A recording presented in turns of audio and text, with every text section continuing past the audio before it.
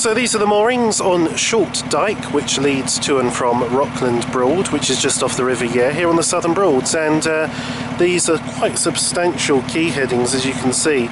We're also at low water at the present time, so there is quite a rise and fall.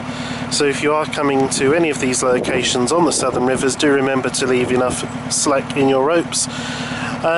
But these, as I said, are the Short Dyke moorings. There's been a lot of work going on of late along here, and I believe to sort of improve the flood defence capabilities of the moorings. I believe that's exactly what they are for, hence why they're so built up here.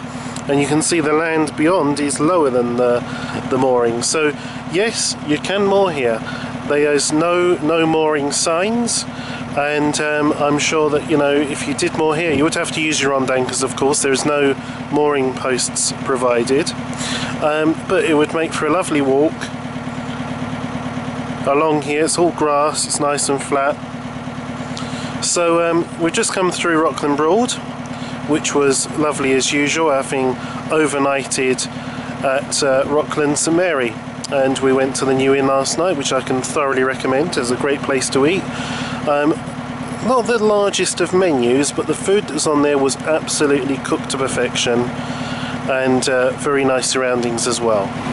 So it's 10:26 in the morning, it's day 2 of the Captain's Blog, and you join us here on the River Yare, heading towards Reedham. Well, we've got quite a journey ahead of us today, because we'll be going through down the New Cut, turning right and heading towards Alton Broad. That's our destination today, Alton Broad Yacht Station. We've pre-booked a mooring there. So it's going to take from Rockland Stave, where we came from, without any stops, about 4.5 hours. So says my journey time spreadsheet thingy.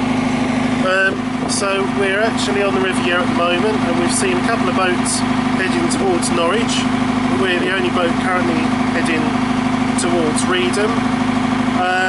So that's what we're doing at the present time. It's supposed to rain later, but at the moment, as you can see, well, we're a bit blustery, and you can probably tell that on the microphones on the camera. It's actually quite nice. It's a little bit nippy, but not too bad. Got the back down.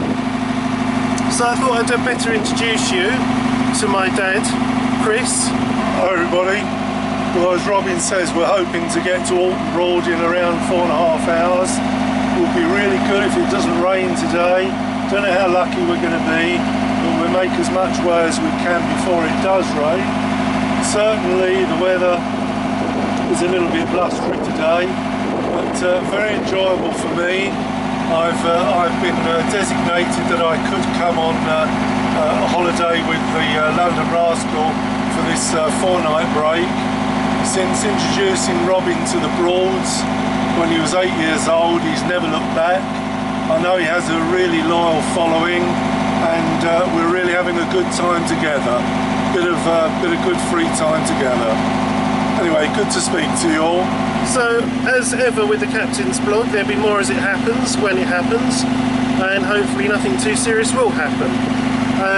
We had a little bit of an issue last night with our batteries, which was sorted out by Andy this morning, and wasn't actually the batteries or the boat, it was just him not putting one of the terminals back on. So we've got power, we've got drive, and everything's going well. Next point of reference will be coming round the Beauchamp Arms, which is somewhere along here. Then of course there's going to be Cantley and the Sugar Factory, and then Reedham, and then the New Cut, Somerleyton, and on. More as it happens. So as you can see, we're just passing the Beauchamp Arms, and I'm sorry if I say that wrong. It's a name that always gets me confused and can never remember. I simply say it's because it's not an English word. So there we are.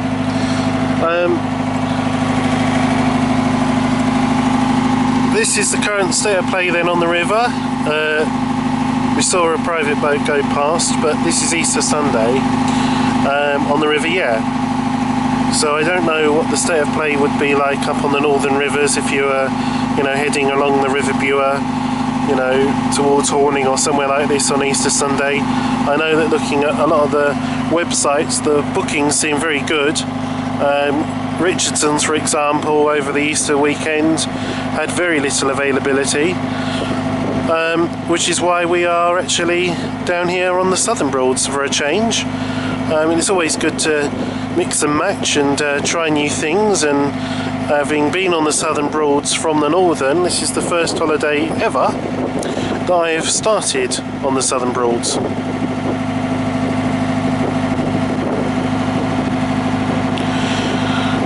The only other problem I have is that, try as I might, I cannot find anywhere on this boat that accepts these suction mounts safely. It will stick fine, and then about an hour later it will just pop off. So I really don't want to be trusting the camera to you know, come off mid-river on the air or something, but I'll persevere. We'll see what we can do. Maybe I'll stick one to one of the glass windows on the side of the boat, and we'll see, because it would be good to get some nice shots of the rivers.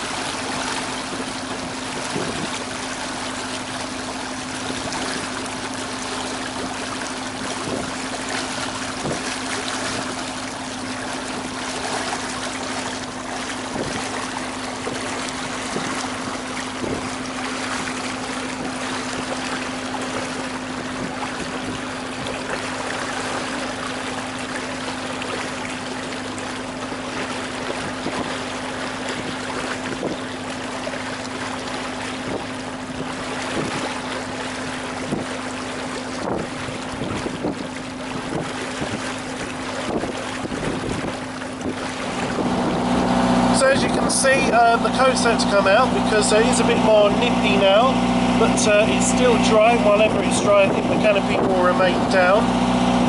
One of the things I really like about this boat is the hull. It's a Seamaster 30 hull, and when you have, for example, a boat just went past a broom, and it wasn't particularly going too fast, but it was going fast enough to create a really nice rolling wash. And the shape of this hull, just, you know, it goes straight through it, and there's a nice little roll, and there's nothing, no crashing, it doesn't roll too much, it deals with it really well. So just some little things for sort of your boat enthusiasts or a well-designed hull.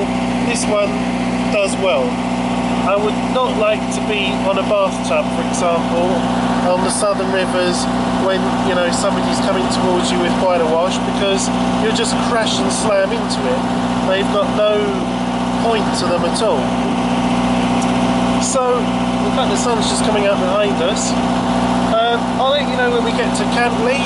It's a weird situation because you see it over there, and as you come round the bend in the river, it sort of changes its position slightly. And coming towards us, I believe from maybe Alpha Craft at Brundle, it's the first hire craft I've seen.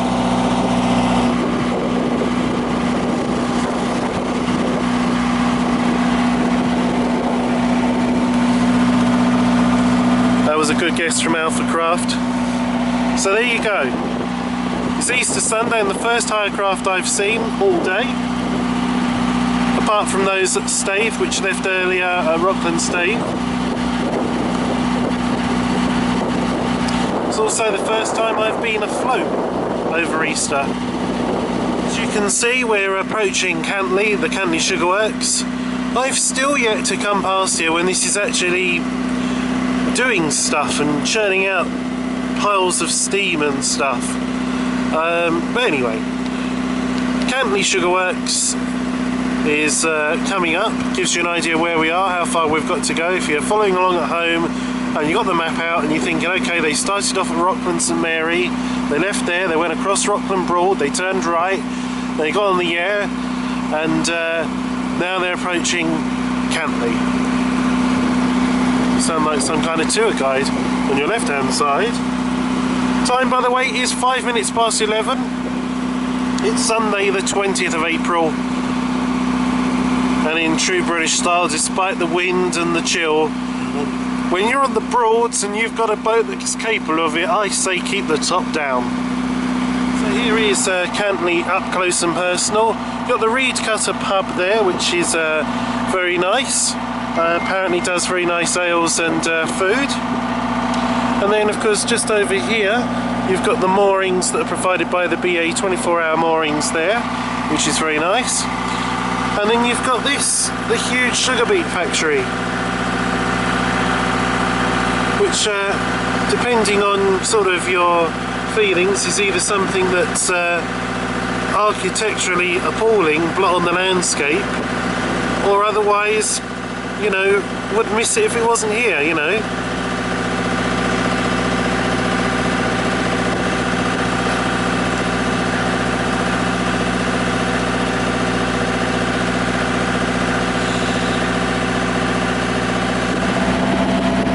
So we're just passing Hardley Drainage Mill, and I've done the schoolboy error of recording when I wasn't recording, so sorry you missed the front of it there.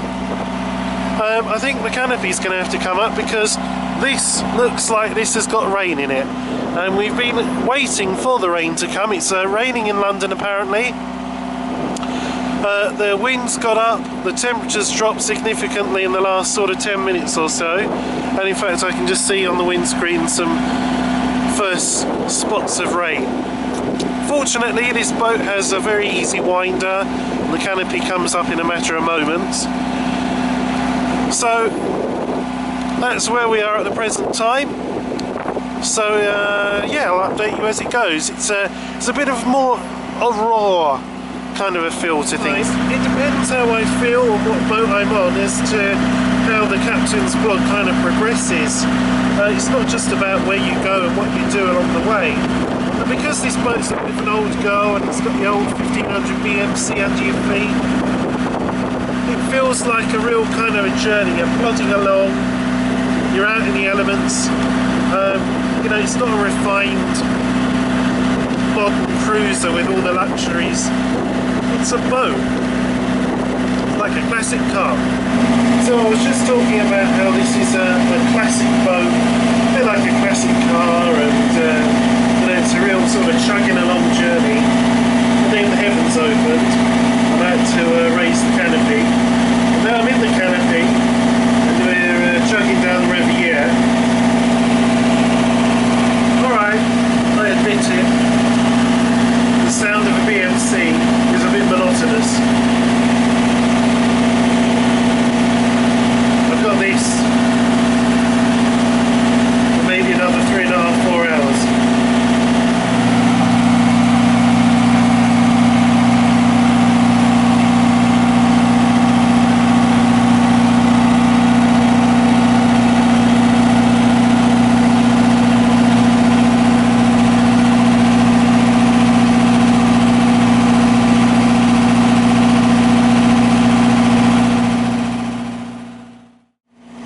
Update you that I've just worked out that our speed over ground is about 3.5 miles an hour, just to add to my woes.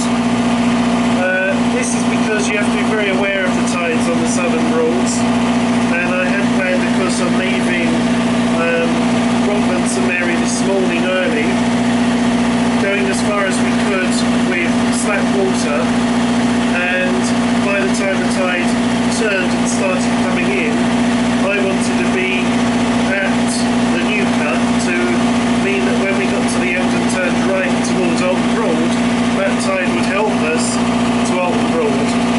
But because we were delayed, that has meant that we are now fighting the incoming tide, and the closer that we get to Reedham, the stronger that tide's going to get, because the closer we get to Yarmouth.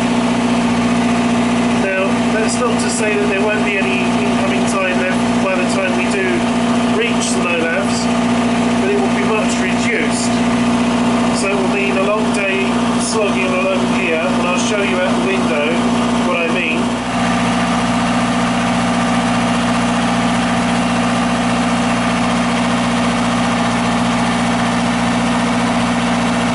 So we just left Reedham. It's very breezy at the moment, but there is the Haddiscoe New Cut in front of us. We're still heading against the tide, but once we get down the bottom of the Haddiscoe Cut and turn right, we should have that tide behind us, which will help us all the way to Alton Broad. Reedham quayside was busy but with spaces. We stopped off in order to get some salt and some more drinks. I'm going to go for now because the wind is just too much, and we're aware of what it sounds like when you're watching it back. Here's an update nonetheless of where we are, and the time now is 5 minutes to 1 in the afternoon. Our planet will be just a point of light, hardly distinguishable from the many other points of light. Nearby planets, far-off suns. But precisely because of the obscurity of our world, such a picture might be worth having.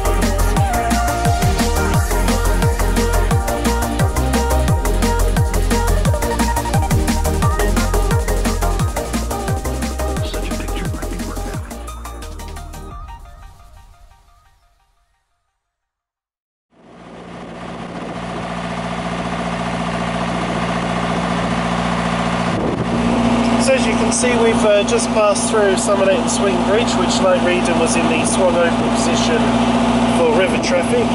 And of course, since coming down the new cut, we're on a different river now, River Waveney, and we'll be taking this until the division, where we'll be taking Oldham Dyke to Alton Broad, because if you took the other direction, you'd head off into Beckett.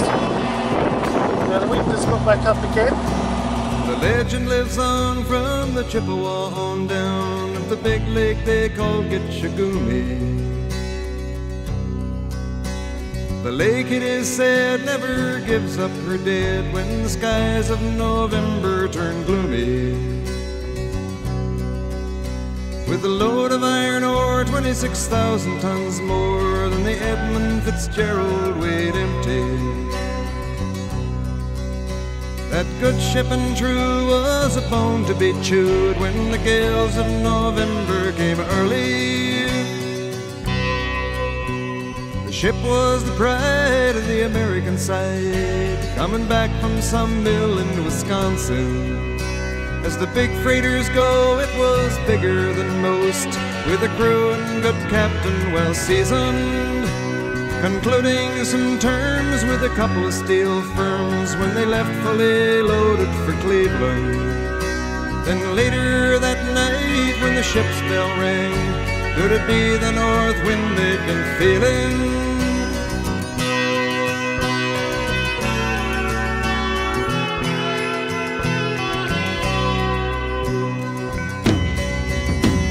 The wind in the wires made a tattletale sound, and the wave broke over the railing.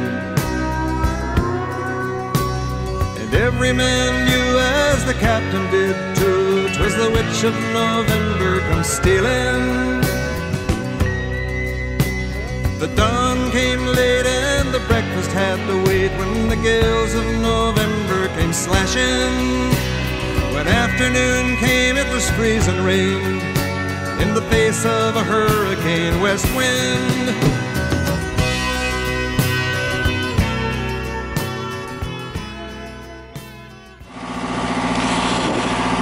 Just thought I'd report we've got some lovely wind over tide going on here. So we've got the wind coming towards us and the tide we're going with, and so we're getting these nice little almost little white horses, as you can see here, little waves, and really is quite a nice motion on the boat, and testament to nice goods, as I was talking the other day about the hull design. It really just cuts through these and rides them really well. So for an old girl, the old Broads cruiser, she was had good foundations with the Seamaster 30 hull that she's got. So we're still on the Waveney, and still got a fair way to go before we get to where we need to be going.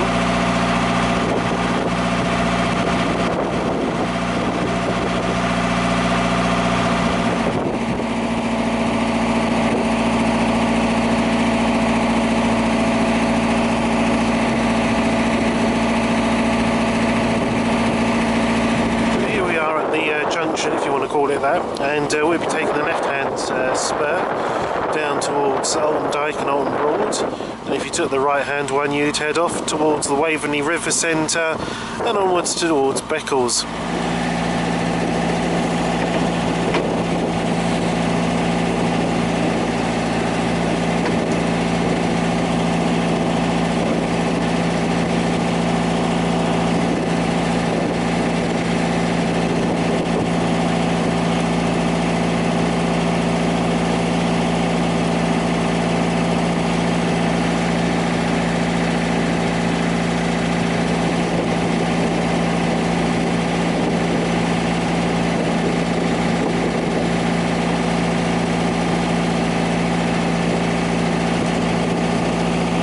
So I'm sorry that today hasn't been as exciting or as interesting for the Captain's Blog viewers, just because of this wind. Tomorrow I'm going to try and find a place where I can securely put the camera for some going along pretty shots, because honest to God, these Southern Broads, each river is different. The Waveney different to the Yare, Alton Broad different to, you know, where we were last night in Rockland St Mary, and I'm meaning the Broads as a whole, Northern Broads and Southern Broads. So do come and try the Southern Broads. You know, even if it's windy and it's not particularly warm, it's still a great time to come. And Easter, usually, well, sometimes it snows, sometimes it's glorious, sometimes it's just windy like this. But anyway, if you have been watching Data, the Captain's Blog, thank you very much. Sorry about the wind noise and the cameras. We'll try and do something about it tomorrow. Until then, bye for now.